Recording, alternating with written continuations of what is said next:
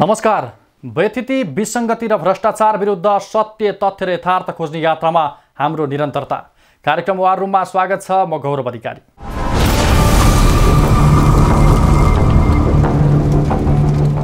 नेपालमा क्रिकेट सुरु भएको 7 दशक पुरा भयो, तर दुर्भाग्य यतिका वर्ष बितिसक्दा पनि हामी कहाँ सुविधा सम्पन्न रङ्गशाला एउटा पनि छैन।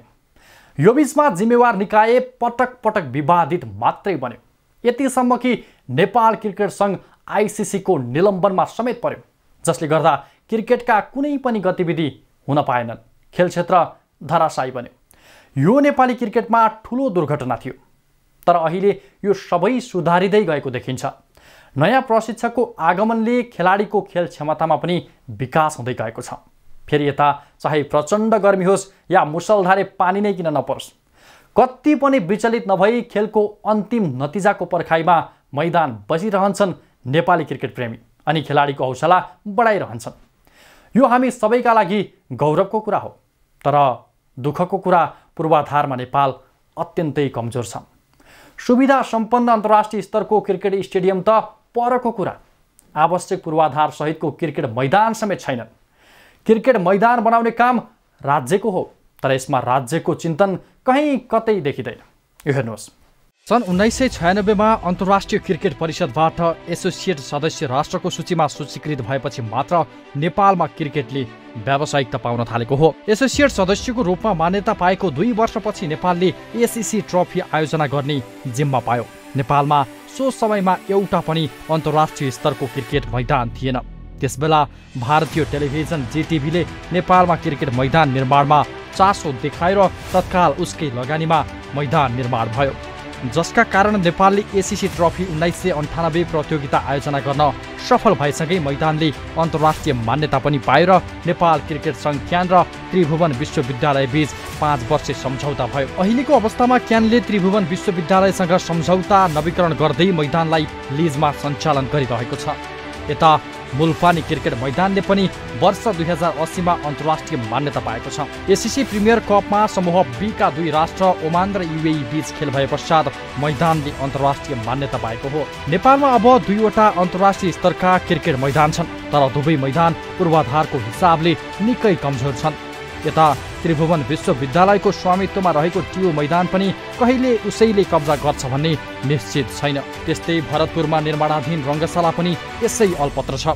यसका बावजुद पनि खेलाडीहरू भने निरन्तर उत्कृष्ट प्रदर्शन गरिरहेका छन्। आफ्नै बलबुता र क्रिकेट प्रेमीहरूको अथाह मायाले अझै कति समय खेलाडी यसरी खेलिरहन सक्छन्। अहिले भएको स्रोत र साधनका भरमा मात्रै कतिन्जेल सफलताको भर्याङ चढ्न सकिन्छ। हालै सम्पन्न एसिसी प्रिमियर कपको फाइनल खेलमा नेपालले युएईसँग शानदार जित निकाल्यो। नेपालका हरेक खेलाडीले उत्कृष्ट प्रदर्शन गरे। 118 रनको सामान्य लक्ष्य नेपालले मात्र 3 विकेट गुमाउँदै 30 ओभरमै पुरा गर्यो। यो जितसँगै नेपाल एसिया कपमा छनौट भएको छ। Look at the boys, look at Gulshan Jha and look at Bhim Sharkey. This moment of history which has been created up, the crowd are delirious.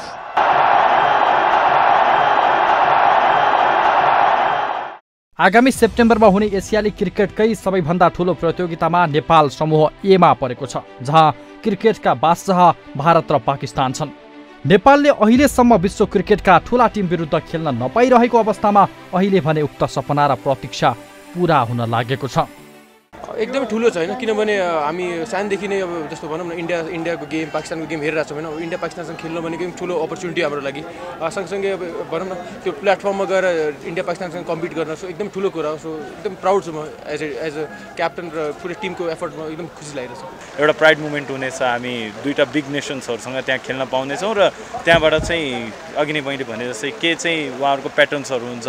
अब मैले जुन तरिकाले बुझेको छु अरू प्लेयरहरूले पनि त्यही अनुसारले बुझ्नेछन्। अब होइन सबैजनाले एभ्री सिङ्गल इन्डिभिजुअल जो चाहिँ यो टिमको पार्ट छ सबैजनाले कसरी त्यो रुटिनहरूदेखि भनौँ न त्यो रुटिनहरूलाई चेन्ज गरेर सायद हामी यहाँसम्म आइपुगेको छौँ र यसपछिको बाँकीको जति रुटिनहरू छ त्यो पनि हामी बुझ्नेछौँ। यो नेपालका लागि सुनौलो मौका हो। भारत र पाकिस्तानको सामना गर्दा नेपाली क्रिकेटबारे ठुलो स्तरमा चर्चा हुने निश्चित छ। उसो त नेपाल एसिया कपमा छनौट भएको यो दोस्रो पटक हो। झन्डै 2 दशक अघि नेपाल एसिसी ट्रफीको फाइनल पुगेर एसिया कपका लागि छनौट भएको थियो। त्यतिबेला भारत र पाकिस्तान बीचको द्वन्द्वले प्रतियोगिता हुन सकेन र नेपालको यी दुई ठूला देशसँग खेल्ने सपना अधुरै रह्यो। हुन त अहिले पनि भारत र पाकिस्तान बीचको सम्बन्धमा दरार कायमै छ र अहिले हुन लागेको एसिया कप पनि अन्यल नै छ। तर नेपाली खेल प्रेमीको आशीर्वाद र खेलाडीको अथक मेहनत र परिश्रमले पूरा हुन लागेको यो सपना भू राजनीतिक जालोमा पक्कै पनि जेलिने छैन। But I think if everyone has understood, there were 10 countries, okay? 10 countries who came up with a dream, not even came up, that is not even the right word, came with a dream to this tournament. They are all working hard in their own countries. Then you reach to this place, this position, where two teams are fighting for that one spot. It's huge amount of stake, you know, when you look at the prize to qualify and play against a full member team. If there is something like this right now cooking up, I don't know, I don't want to comment, but I am hoping and I am praying that it is not true. नेपालले क्रिकेटमा यो सफलता हात पारिरहँदा खेलाडी र खेल पूर्वाधार प्रति राज्य भने जिम्मेवार बन्न सकेको छैन। राज्यले खेल क्षेत्रप्रति धेरै काम गर्न बाँकी छ। नेपालको प्रतिस्पर्धी अझ भनौं नेपाल एसिया कपमा पुग्दा क्रिकेटको उदय नै नभएको राष्ट्र अफगानिस्तानले अहिले टेस्ट मान्यता समेत पाइसकेको छ। तर यो बीचमा जिम्मेवार निकाय क्यान पटक पटक विवादित बन्यो। परिणाम स्वरूप नेपालले ठूलो सफलता हात पार्न सकेन। अहिले खेलसँगै व्यवस्थापनमा पनि बिस्तारै सुधार हुँदै गएको देखिन्छ। तर यसमा विगतमा जस्तै राजनीतिक र सरकारी हस्तक्षेप हुनु हुँदैन। खेल क्षेत्रको विकासका लागि राज्य नीति निर्माणको तहदेखि नै बलियो बन्दै जानुपर्छ। भर्खरै मात्र विश्वकप लिग 2 का खेलहरूमा नेपालको उत्साहजनक प्रदर्शनका कारण प्रधानमन्त्रीले टियु मैदानको स्तर उन्नतिका साथै फ्लड लाइट जडान गर्ने प्रतिबद्धता जनाएका थिए। त्रिभुवन विश्वविद्यालयको क्रिकेट मैदानमा तत्काल फ्लड लाइट र स्कोर बोर्ड, म हिजो त्यहाँ जाँदा मैले जे देखेँ त्यहाँ स्थिति, तत्कालै स्कोर बोर्डको त मैले त्यहाँ कुरा पनि गरि नै हालेँ, यो चाहिँ भएन, सबैतिर देखिने हुन पर्यो र चाहिँ फ्लड लाइटको पनि आवश्यकता छ भन्ने कुरा पनि महसुस भयो। त्यसलाई तत्काल अगाडि बढाउन राष्ट्रिय खेलकुद परिषदलाई म निर्देशित गर्दछु र त्यसका लागि आवश्यक पर्ने साधन स्रोतको व्यवस्था नेपाल सरकारले गर्ने समेत म प्रतिबद्धता व्यक्त गर्न चाहन्छु। तर यसका लागि कुनै सुरसार नै देखिँदैन। नेपाल एसिसी प्रिमियर कपको विजेता बन्दा शीर्ष दलका नेताहरूको सामाजिक सञ्जालमा स्टाटस राख्ने होडबाजी नै चलेको थियो। जनताको भावनालाई जित्न नेताहरू अनेक कसरत गर्छन्। विकासका चर्का भाषण गर्दै देशलाई एसियाकै समृद्ध बनाउँछौ भन्ने ती अभिव्यक्ति सम्झिने हो भने अहिले पनि क्रिकेट मैदानमा फ्लड लाइट जडान र पूर्वाधारको विकास त एकादेशको कथा जस्तै बन्ने छ। हामीलाई के विश्वास छ भने 10 वर्षभित्रमा हामी कहाँ तेल छ, हामी कहाँ जडीबुटी छ, हामी कहाँ पर्यटन उद्योगको निम्ति चाहिँ पर्याप्त आधारहरू छ, हामी कहाँ धेरै चिजहरू छ, जसको आधारमा हामी 10 वर्षभित्रमा यो देशलाई चाहिँ दक्षिण एसियाको त सबभन्दा अगाडि लान्छौँ हामी युरोपीय स्तरमा पुर्याउन सक्छौँ।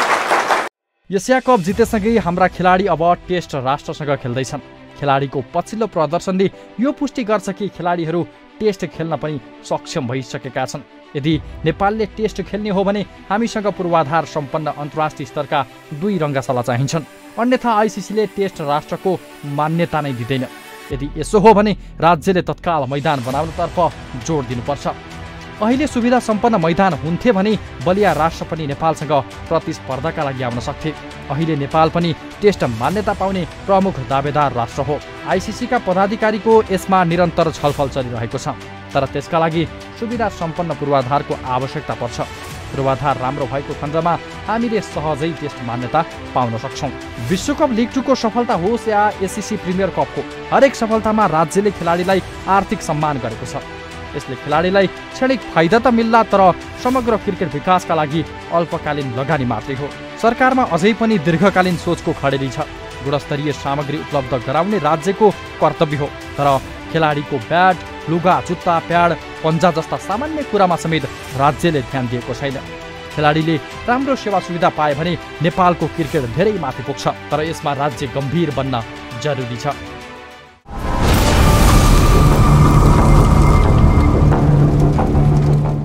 विश्वकप लिग 2 का अन्तिम चरणका खेलदेखि एसिसी प्रिमियर कपसम्म आइपुग्दा नेपालले थुप्रै कीर्तिमान बनायो, जहाँ खेलका महारथी राष्ट्र पनि पछि परेका छन्। लगातार अधिकांश खेल जित्ने राष्ट्र नेपाल हो भन्दा अब फरक नपर्ला। तर नेपालले यो बीचमा जे जति उपलब्धि हासिल गरेको छ प्राय सबै घरेलु मैदानमै गरेको छ। टियु मैदानको हरेक कुनामा छक्का चौका वर्षाउन सक्ने हाम्रा खेलाडीको प्रदर्शन अन्तर्राष्ट्रिय स्तरमा पनि कमजोर छ। यसको प्रमुख कारण हो हाम्रो मैदानको दयनीय अवस्था। यदि अन्तर्राष्ट्रिय स्तरको सुविधा सम्पन्न मैदान हाम्रो देशमा पनि हुन्थ्यो भने आज हाम्रा खेलाडी विश्वका हरेक मैदानमा यसरी नै प्रदर्शन गर्न सक्षम हुन्थे।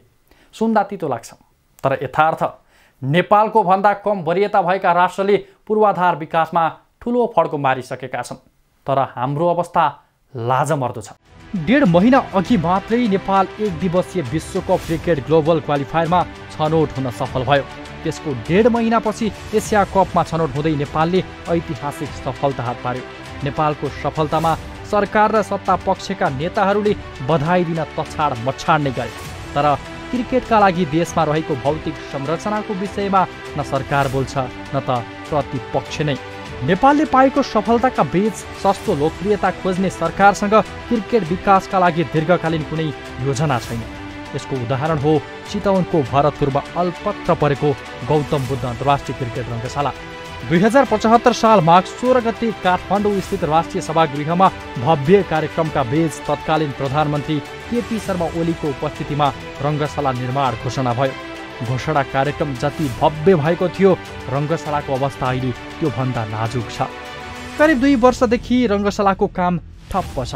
यो बीचमा सरकार सत्ताको जोड घटाउमा नै व्यस्त भयो।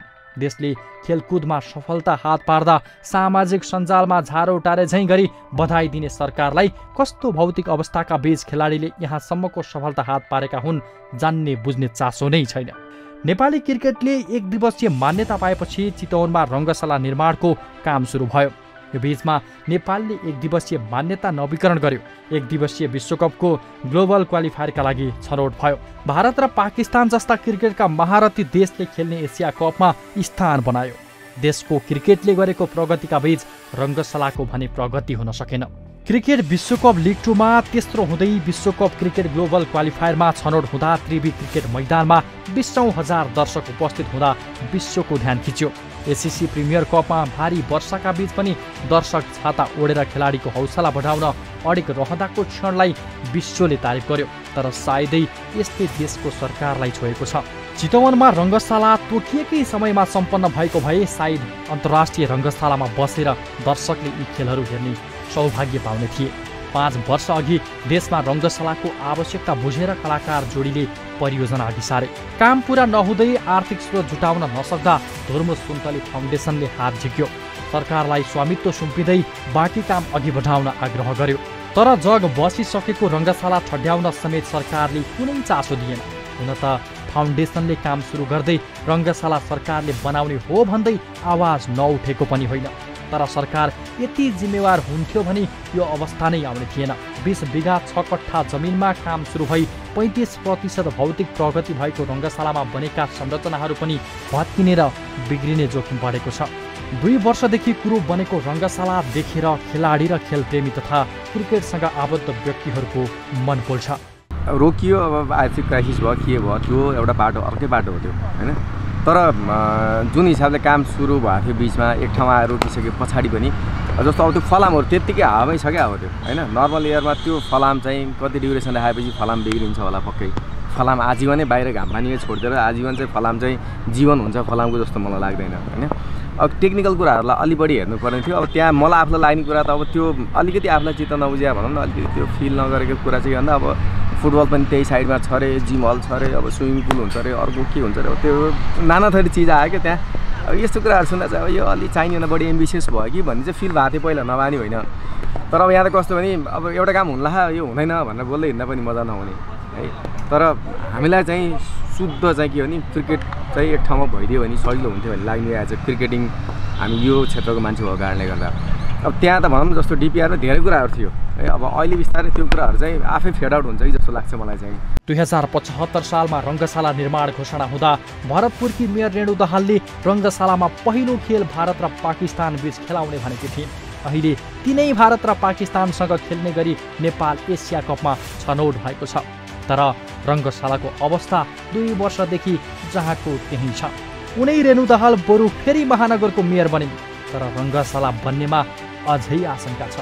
कमजोर भौतिक संरचनाका बीच नेपाली टिमले हात पारेको सफलता अविश्वसनीय छ। नेपाली क्रिकेटको यो सफलता दीर्घकालीन बनाउन अनेकौं चुनौती छन्। बलियो भौतिक संरचना बीच खेलाडी र प्रशिक्षकको प्रयासले हात पारेको यो सफलता कतिन्जेल टिक्ला र? मेन अब प्लेयरको डेभलपमेन्ट कसरी हुन्छ भन्दा एउटा ग्राउन्डले हुन्छ कि होइन।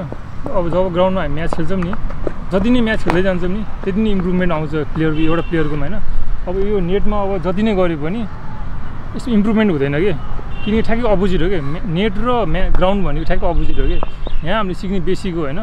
म्याच खेल्यो भने चाहिँ टेम्परमेन्ट बढ्छ, टेम्परमेन्टले गर्दा नै त्यो प्लेयरहरू डेभलप हुन्छ होइन। माइन्डसेटै चेन्ज हुन्छ कि त्यो अनुसार। ग्राउन्ड भएन भने चाहिँ म फ्याक्टै भन्छु है, चितवन टिम हाम्रो पहिला ग्राउन्ड जब त्यो इस्टाब्लिस भयो नि प्र्याक्टिस ग्राउन्ड, त्यहाँ खेल्दै गयौँ होइन। हामीले बागमती च्याम्पियनसिप पनि जित्यौँ एकचोटि होइन। त्यसपछि यो ग्राउन्ड बन्द भयो। त्यो ग्राउन्ड बन्द भएपछि हाम्रो टिम कोल्याप्सै भयो कि। जति गेम पनि हार्ने, जोसँग पनि हार्ने, त्यो कारण चाहिँ ग्राउन्डको कमीले अनि टेम्परमेन्ट पनि घट्यो नि त होइन। टेम्परमेन्ट घट्यो, त्यही कारणले गर्दा ग्राउन्ड त प्लेयरको लागि एकदमै इम्पोर्टेन्ट छ। फाउन्डेसनले कम्तीमा 3 अर्बमा निर्माण गर्ने भनेको रङ्गशालामा 4 वर्षको बीचमा 60 करोडभन्दा बढी खर्च भइसकेको छ। तर रङ्गशालाले नेपालका ठुला आयोजनाकै दुर्गति भोगेको छ। घोषणा र योजना अनुसार यो रङ्गशाला उहिल्यै सञ्चालनमा आउनुपर्ने थियो। त्यसपछि काम अघि बढ्नु त परको कुरा, करोडौँको लागतमा जसो तसो बनेका संरचना समेत भत्किँदै र जीर्ण बन्दै गएका छन्। रङ्गशाला निर्माणको समयमा देखिएको उत्साह अहिले निराशामा बदलिएको छ। रङ्गशालामा प्याराफिटका लागि ठडाइएका पिल्लर खिया र धुलोका कारण काम नलाग्ने भएका छन्। कयौं मनकारी मनहरूले गाँस काटेर चन्दा जुटाएर बनाइएको संरचना पनि स्याल लुक्ने झाडीमा परिणत भएको छ। भार थेप्न नसकेर डन्डीहरू ढल्न थालेका छन्। रङ्गशालाको दुरावस्थाले सबैभन्दा बढी निर्माणमा कैयौं दिन भोकै श्रमदान गरेका स्थानीयलाई पीडा हुन्छ, जो पाइप बोक्नेदेखि झार सफा गर्ने तथा गिटी बालुवा बोकेर सुन्दर रङ्गशाला बनाउने सपनामा बहकिएका थिए।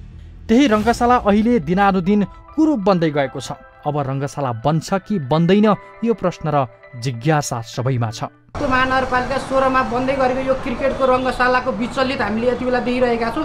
नेपालले गरेको यो क्रिकेटमा उल्लेखनीय प्रतिभाशाली आफ्नो खेलहरू प्रस्तुत गर्दै गइरहेको छ र यसै क्रममा अबको खेलहरू पनि एउटा हाम्रो यही रङ्गशाला निर्माण भइसकेपछि यहाँ होस् भन्ने हाम्रो भनाइ छ। र यसै क्रममा अहिले तपाईँहरूले देख्न सक्नुहुन्छ काठमाडौँहरूमा भएका एउटा गेमहरू यति विचलित तरिकाले गेमहरू हेर्न परिरहेको छ, यति सकस भइरहेको छ। त्यसै कारणले गर्दा पनि हामी सम्पूर्ण नेपालीहरू एकजुट भएर भरतपुर रङ्गशालाको निर्माण गर्नुपर्छ भन्ने पक्षमा छौँ। अहिले जुन नेपालले यो एसिया कपमा पार्टिसिपेट गर्ने जुन मौका पाएको छ, त्यसमा नेपाली टिमलाई एकदम धन्यवाद दिन चाहन्छु र आगामी दिनमा अझै प्रगति गरोस् भन्ने चाहना हो होइन। र हाम्रो नेपालमा 2टा इन्टरनेसनल स्टेडियम छ, तर भरतपुरमा भएको स्टेडियमलाई पनि चाँडोभन्दा चाँडो बनाउने सरकारको ध्यान जाओस् भन्ने इच्छा छ। किनभने स्टेडियम चाहिन्छ, हामी नेपालमा स्टेडियम हुनुपर्छ र राम्रो खेलाडीहरू अझै आउँछ भन्ने अपेक्षा हो। र चितवनको यो स्टेडियम चाँडोभन्दा चाँडो यहाँको निकाय, सरकार निकाय, स्थानीय सरकार र प्रदेश सरकार सबै मिलेर चाँडोभन्दा चाँडो यो स्टेडियम बनाउने पहल होस् भन्ने धारणा राख्छु। रङ्गशाला निर्माणको जिम्मा अब सरकारको हातमा छ। खेलाडीको सफलतामा बधाई दिन तछाड मछाड गर्ने सरकार, सत्ता पक्ष र प्रतिपक्षका नेताहरू अल्पत्र रङ्गशालाको काम अघि बढाउन पहल गर्न चासो दिनको साटो मौन नै बसिरहेको देखिन्छ। खेल र खेलाडीले देशको शिर उच्च बनायो भन्ने सरकार महिनौसम्म खेलकुद मन्त्रीविहीन भए जस्तै देश अझै कति समय रङ्गशाला विहीन हुने हो।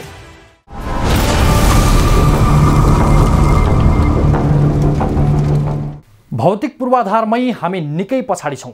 पूर्वाधारको विकास, मैदानको स्तरोन्नतिमा तत्काल राज्य गम्भीर बन्नुपर्छ।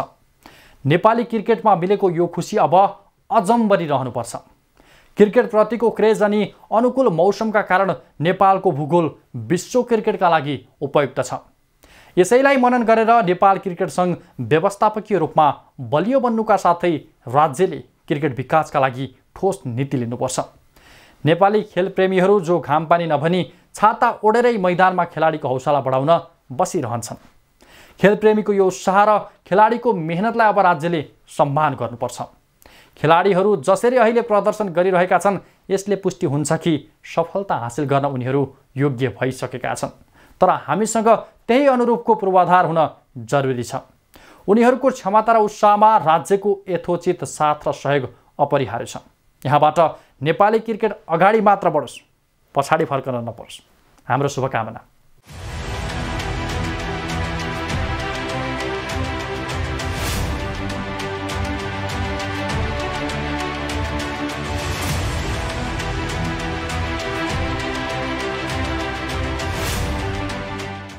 विकृति, विसङ्गति र भ्रष्टाचार हाम्रा दुश्मन हुन्। ती दुश्मनहरूको दोहलो काट्ने काममा हामी कदापि पछि हट्ने छैनौँ। मात्र हामीलाई तपाईँको साथ र सहयोग चाहिन्छ।